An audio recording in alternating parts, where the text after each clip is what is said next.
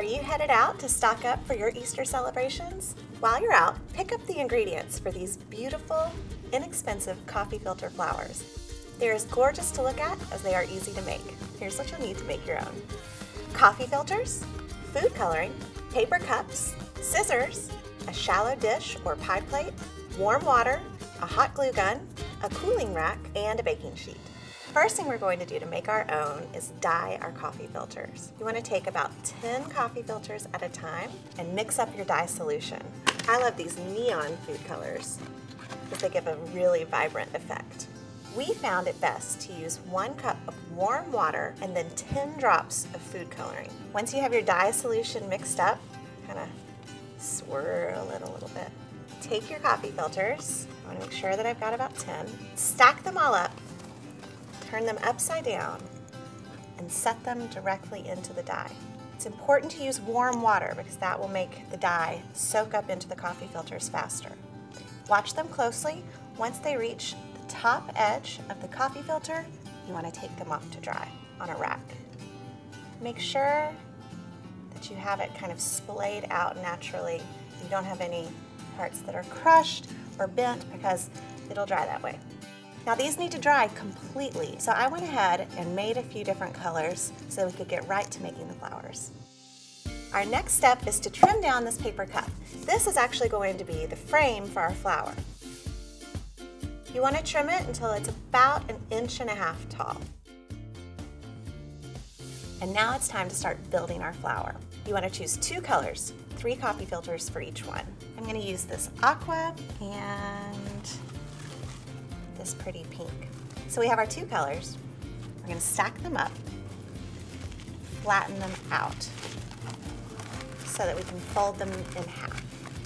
Once you fold it in half, go ahead and cut a 1-inch notch in each fold. Now fold in half again. Cut another slit in this fold and then one in the middle. These are going to make the petals of our flower. And now take your scissors and trim away these corners to make a rough petal shape. Don't worry about getting it too perfect. Once they're all layered together, it looks pretty seamless. All right, we're ready to start assembling our flowers. Take your paper cup and put a dollop of hot glue in the center. And then take whatever color you want the inside of your flower to be and press that into the glue. Push that firmly in and then kind of push the petals out and over the edge. This is going to help cover that paper cup and give your flower some shape. We're going to put another one on the inside. So put another bead of glue and push it inside. Once that's in place, we're going to take the last one of our blue flowers. We're going to glue it on the bottom of the cup and up the sides.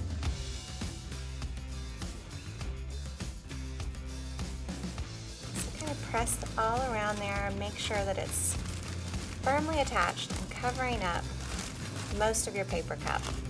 And now we're going to add our pink layers. We're just going to glue these along the bottom. The innermost pink layer, we kind of want to glue up along the sides so it keeps that flower shape. That's cooled off.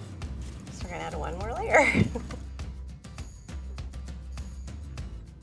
This one we're really just gluing to the bottom. And the last one. These are so pretty.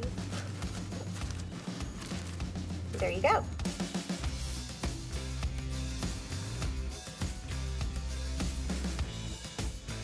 I'm going to fill these with colorful candies and use them as part of a beautiful centerpiece.